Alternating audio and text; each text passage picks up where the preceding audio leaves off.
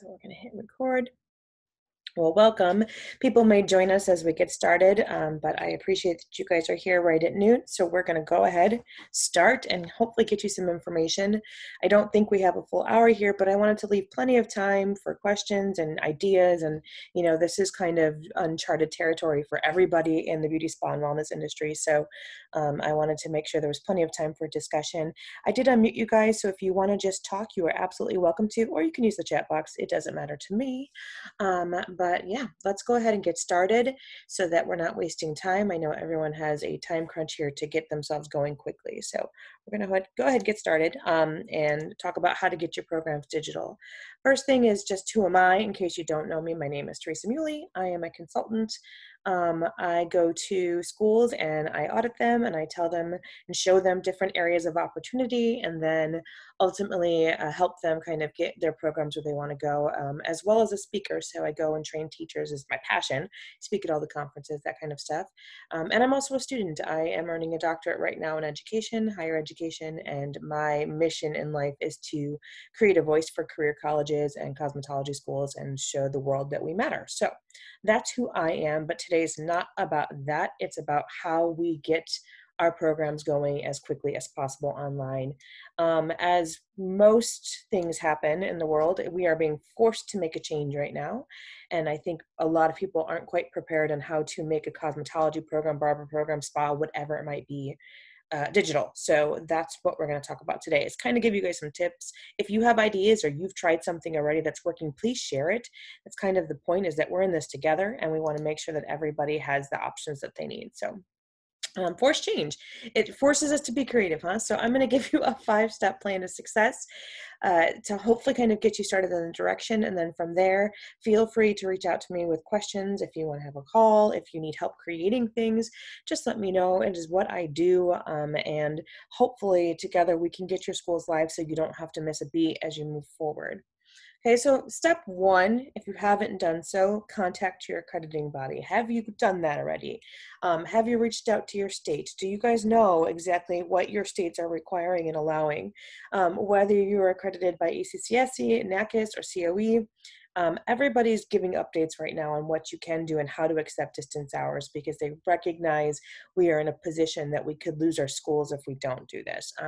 Even states that have never allowed it before are now allowing distance ed. So first step is contact your accrediting body, contact your state, figure out exactly what they're allowing, because right now they're kind of scrapping the rule book and creating new rules. They have to in order for these schools to survive. So that's, of course, the first step, is contact your accrediting body. I work closely with ACCSC, so I can probably give you some guidance there if you need it.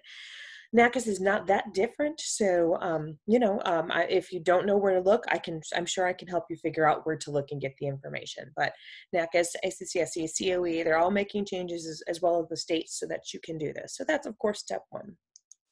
But then you get into the nitty-gritty of dissecting your curriculum.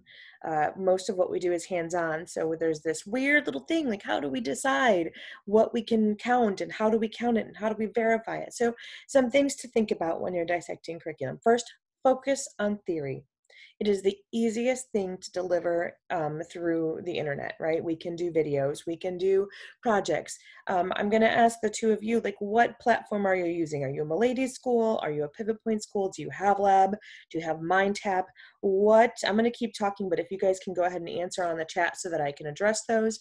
What is your platform, and are you using any digital platforms right now to help you guys? So that's the first question, because we can take those and we can build on what's there to really give you a robust curriculum for whether it be 24 hours a week, 40 hours a week, whatever it might be. So we've got one person on MindTap. And Noelia, what are you guys using? Are you a Milady school? Are you a Pivot Point school? And are you online yet? MindTap and Blackboard. Awesome. So MindTap, that's great that you guys have it, because I know Milady's is now offering it for free, I think up to 4 months.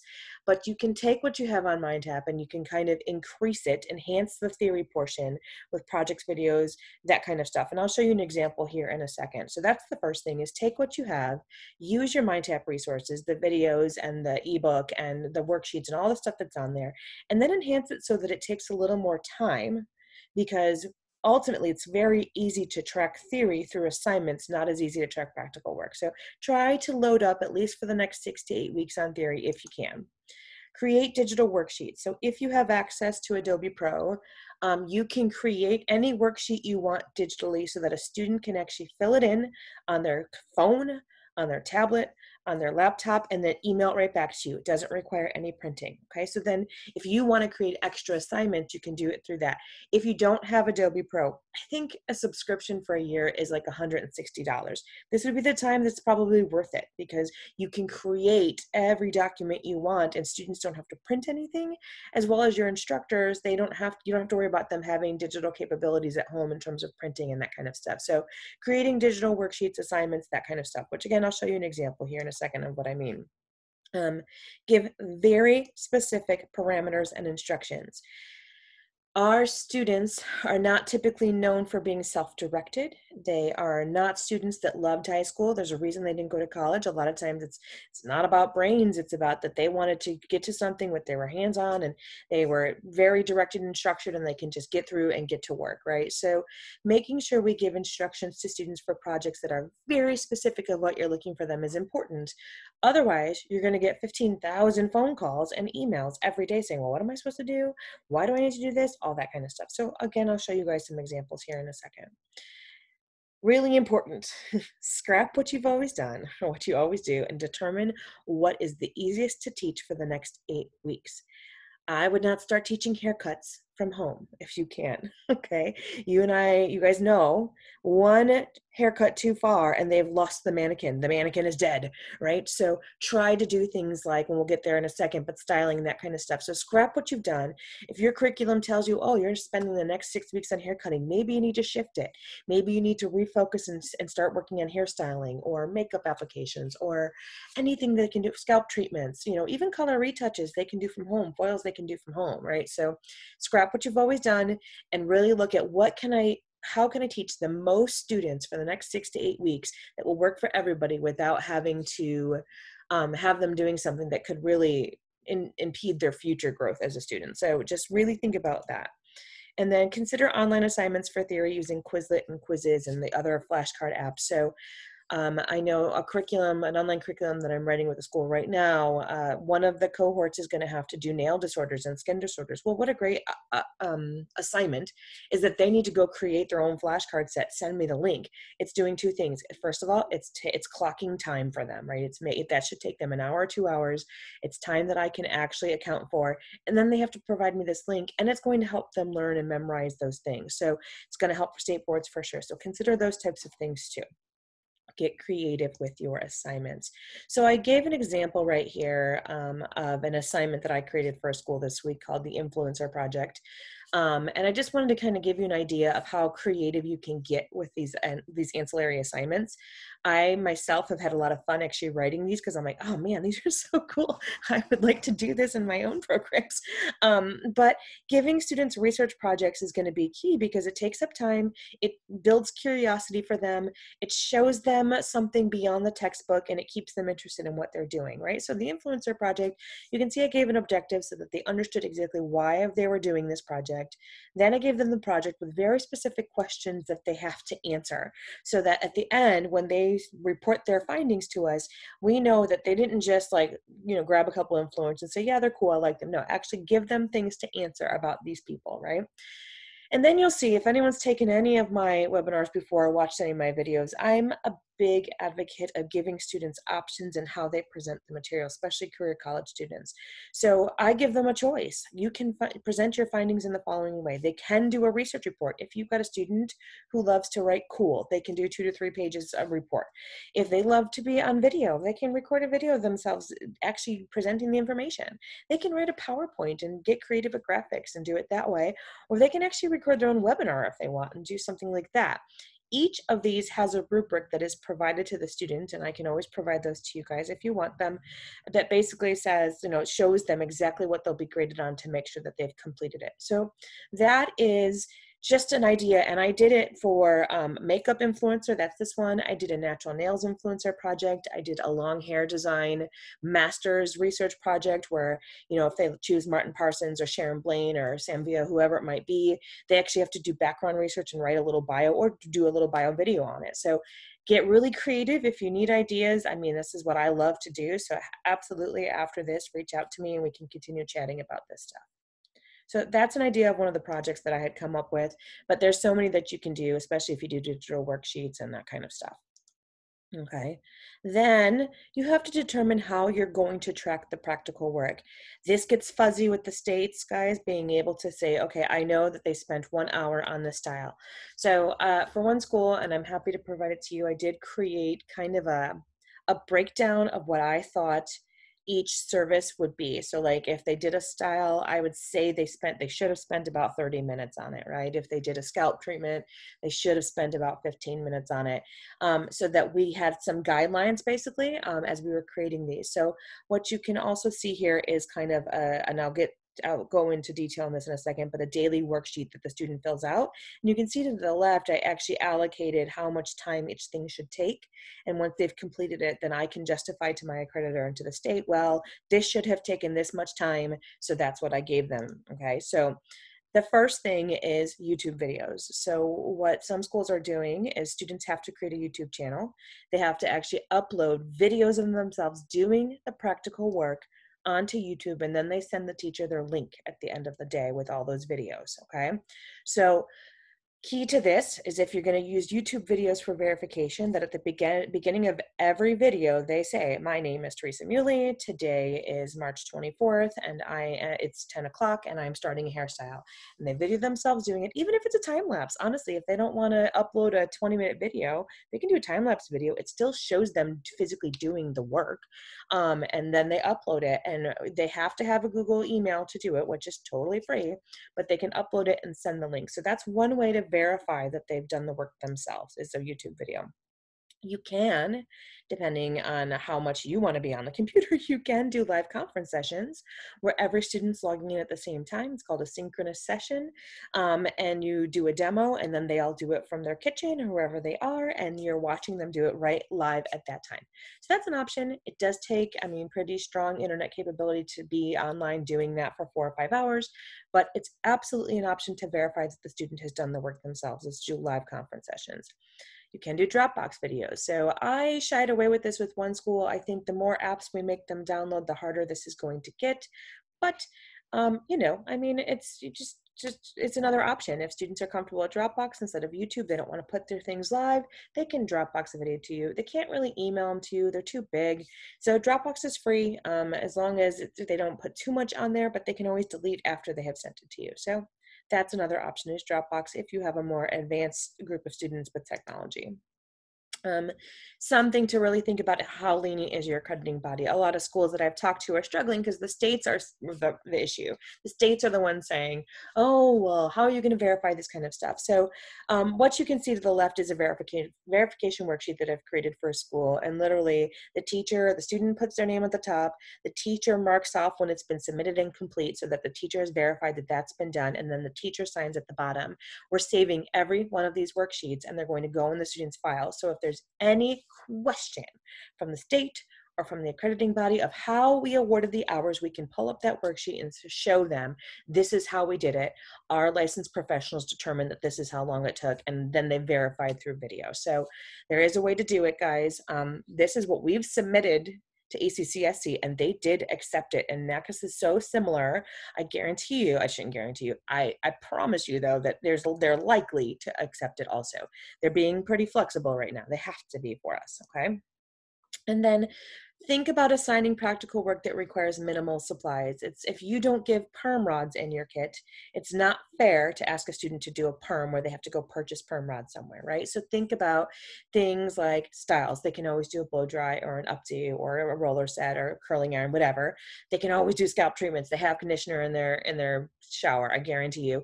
They can even do mock retouches for relaxers, for hair color, and most students have foils in their house. So let's be real, if they have the foils, they can do foils too. They can use conditioner or something like that for it. So try to schedule work that is going to not take a lot of supplies. And I mean schedule it. Like if you look at the assignment to the left, guys, I put very specifically complete 2 complete makeup looks, right? And when I was doing one that there was, maybe it was a senior student, I was like, you complete 4 hairstyles. And then I know that's 2 hours of work that you've completed, but be very specific in how they should spend their time so that you know what to expect each day. Okay, so the next thing is to consider is building in synchronous sessions. So whether they're weekly, daily, or for longer periods throughout the day, have students meet digitally with their teachers. A synchronous session is kind of what we're doing right now, but usually with video chat instead. So they're actually, live in video, and you can see them, they can see you, and that way you can see them actively engaging in things. So build in synchronous sessions. My suggestion is to at least do a homeroom session every week, maybe the beginning of the week, or every day if that's how you want to do it. It can even be just 30 minutes of, here's what you need to be doing, here's the expectations of the week, these are your assignments for the week, you have a test next week, making sure that they are prepared to learn for the week. So definitely build in synchronous sessions so that you are kind of having that face-to-face time with them, even though you're not actually live with them, okay? So something to remember.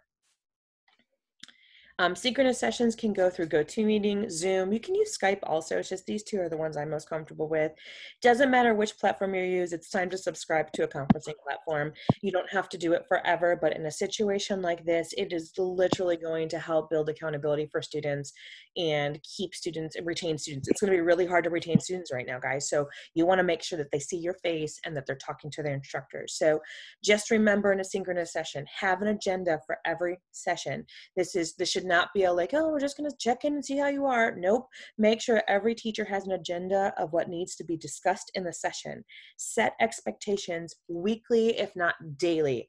I mean, these students are not typically self-directed. We have to every day kind of go through with them. Hey, this is what you're working on today. By the end of the day, I expect to see this from you. I need 3 links.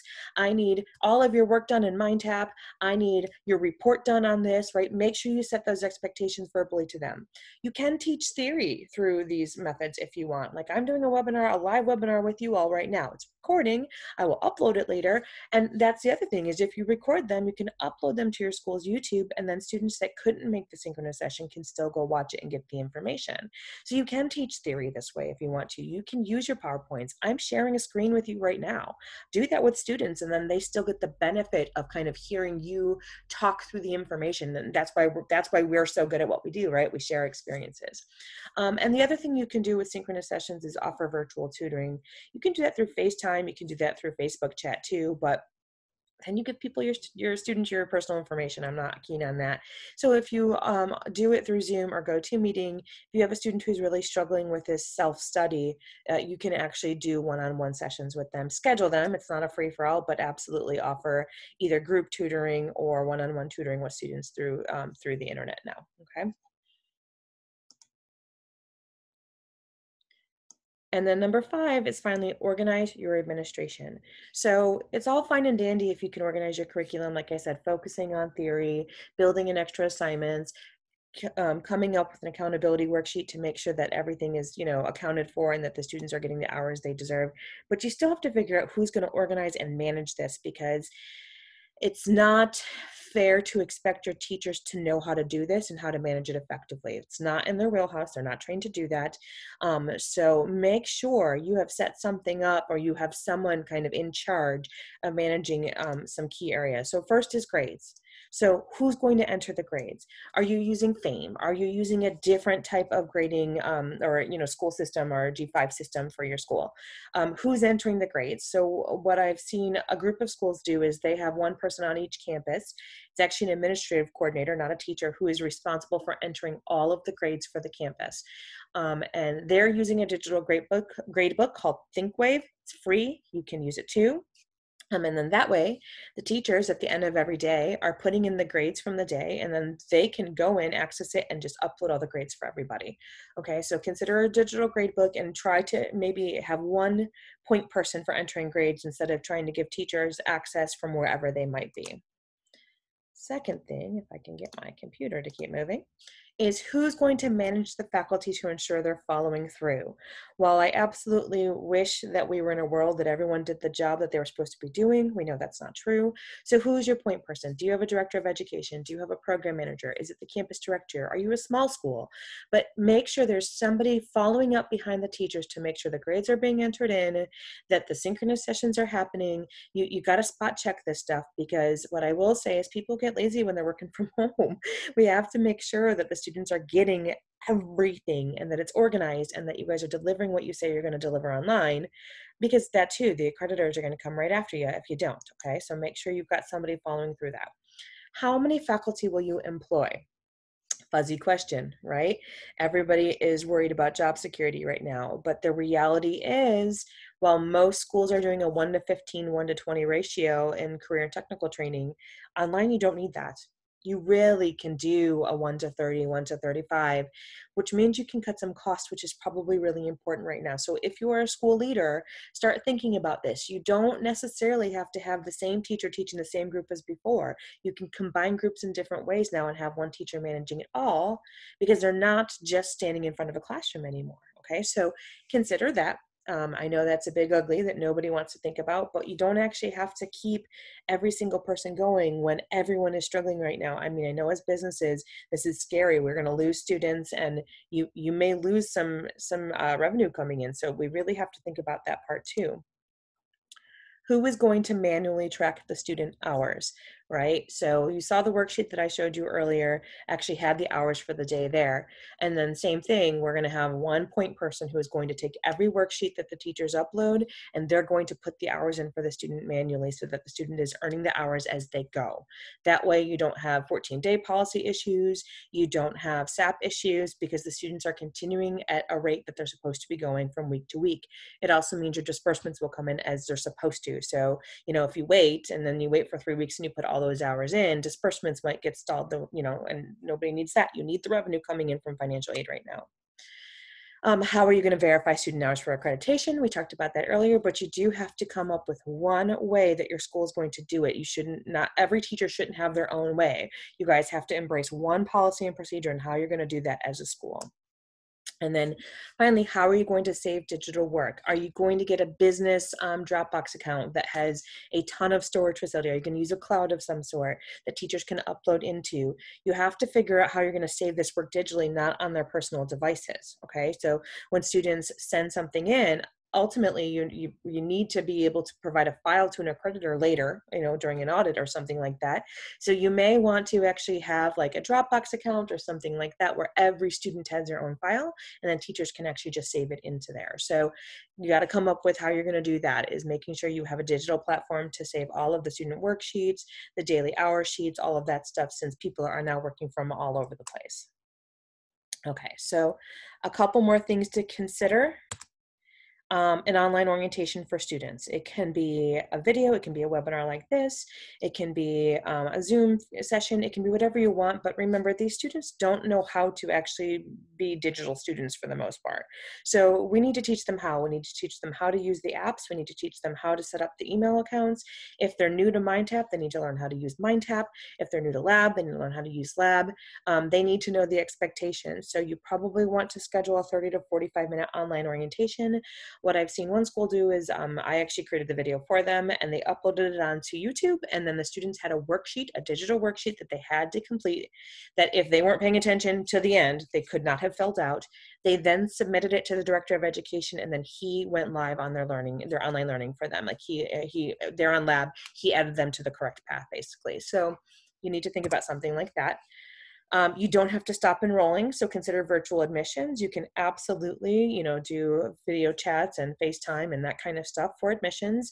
I would, if you have the ability to, still go to record a virtual tour of the school so that your admissions reps can use something like that.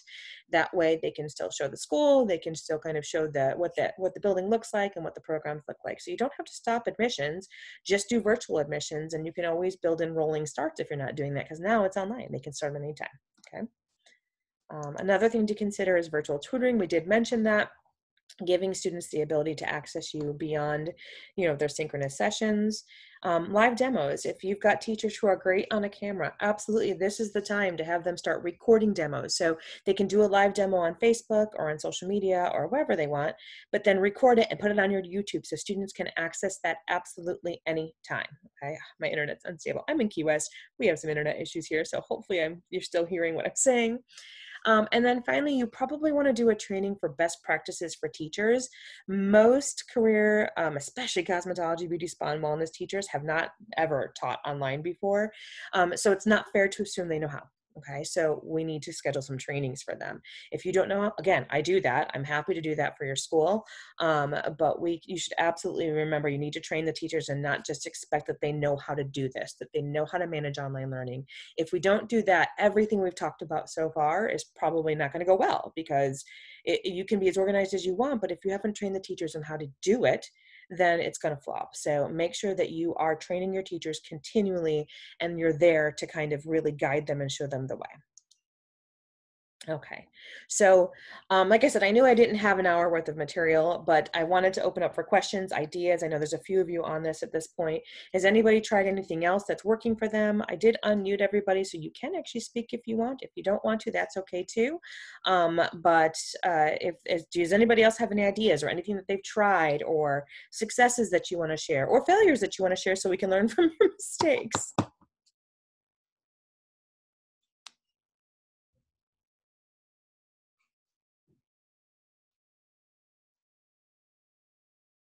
I see nothing. Okay, so this is how you reach me, right? So that's my website, that's my email, that's on my social media. I will be posting this onto YouTube today. So please share it with your superiors and your coworkers and anybody else you might want to share it with so that they have the information. And then if you have further questions, of course, reach out to me. I'm always available and I am absolutely happy to answer questions and help you guys with whatever you need. So that's what I have for you. I appreciate those of you that came and that you joined us, or that you joined me, and the few of you that are here. I hope, I wish you guys luck in everything. And again, if you have any questions, reach out and I'm happy to talk about this stuff further with you. Have a great day, everybody. Thank you so much for coming, Noelia.